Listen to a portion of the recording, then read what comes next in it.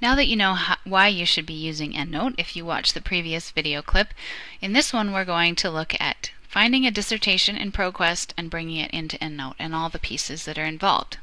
We're going to log in and show you how to search, show you how to add the bibliographic information into Endnote, get the full text and add it to Endnote, and then finally always check the APA format before you quit.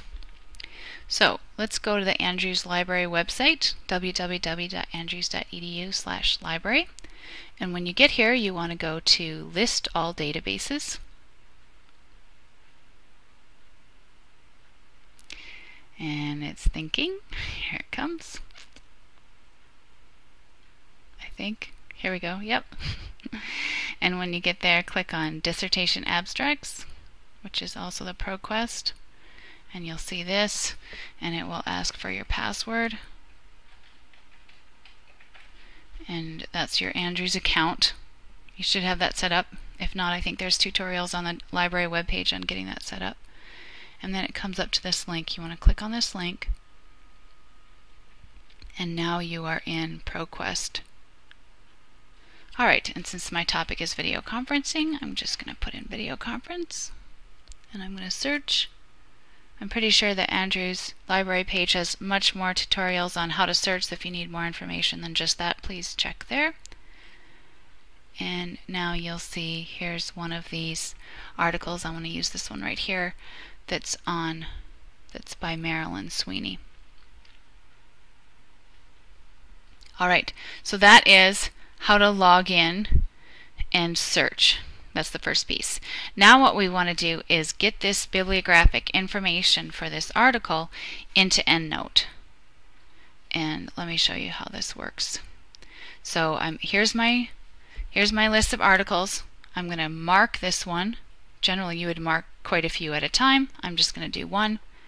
And then up at the top of the screen you will see this link that says export. This means we're taking the bibliographic information into some resource. In our case, it is Endnote. So these are the different tools that are out there.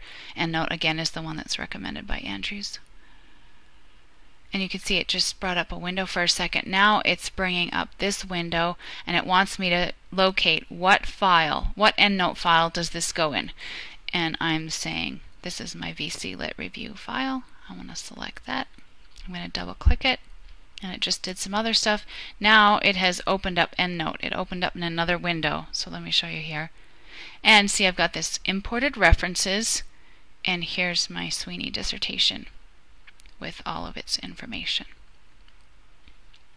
Okay, so that is how to get it into Endnote.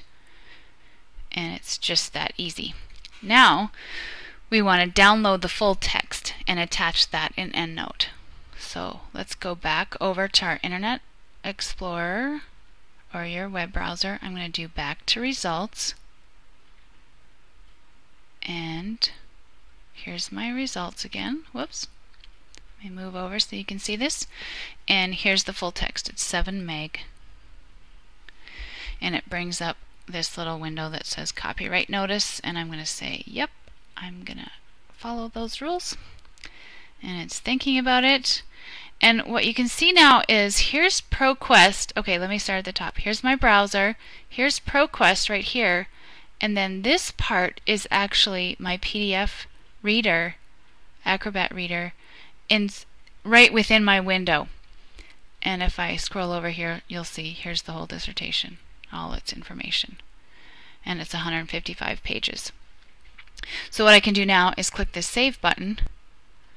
And where do I want to put this? In my full text folder, of course. Here's my full text. And again, I have this system, so I want to follow my system. This one was Sweeney. And I got to find the date. It's 19. Let me look for it. Hang on. Let's go back over here. Oh, it's not going to let me. Okay, sometimes I add this afterwards, so we'll just put Sweeney, date, and I know this one is about constructivism because I've actually read this one already. And it was 155 pages. I'm adding that in there again so I can look at it later when I decide which ones I want to read. And then I'm going to save. Alright, and sometimes that takes a little bit of time. So I'm just going to get out of here.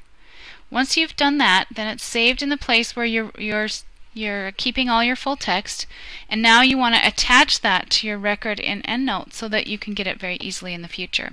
So let me go back to Endnote. Here I am in Endnote, and you can see this Sweeney one does not have a little paperclip yet. The paperclip tells you that you have the full text already. And let's see if I can remember how to do this. I always have to click around, and I've got to scroll this up so you can see it. Okay, so I went to References, and then File Attachments, and then Attach File. And now I'm going to look in my Lit Review full text folder, and I'm going to actually get the good Sweeney one because I have it down already. This one here, but you can see the one that I wrote just now is right here. Maybe I'll just take this one so you can see it. Alright, so I find my file, then I click Open, and now, voila, there's a little paperclip. If I wanted to actually open this one, I can right-click. Whoops, you can't see that. I can right-click and open file. You can also get it open by clicking this Open File on any reference that you're looking at. So that is how to get the full text attached to Endnote, so you can easily get to it again in the future. So now I have the bibliographic information, I have the full text, and finally I want to double check my APA information. Now, because I've been learning the new electronic references, there's a couple things I look for. One is, did this number come in? If you get something from the ProQuest database, it has to have this reference number. But it also has this long ugly URL, and those are not supposed to be in there anymore. So if you double click on this reference, this is what it looks like when you open up a reference, and you can do some different things in here. I usually put in a label. While I'm in here, let me just do this. This is research, and it's about constructivism. And there's the abstract notes. Alright, here's the URL. I don't want this URL in here, so I'm just going to cut it and paste it in research notes. So I still have it, but it doesn't show up in my APA list. And then I'm going to go down to the end here. I gotta scroll up so you can see this, and this is where I need the name of the database. This is called the ProQuest Digital Dissertations. So that's its name. And then I just saved by doing Control S, and I like keystrokes, so I did Control W, and that gets me back to this. Now here's my nice APA list.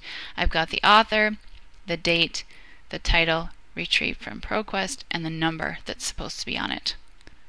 So what we did is we logged into ProQuest, we went and exported, we used the export feature in ProQuest to get the bibliographic information into Endnote, and we used the full text link in ProQuest and saved that down, added it to Endnote, and then we checked the APA format.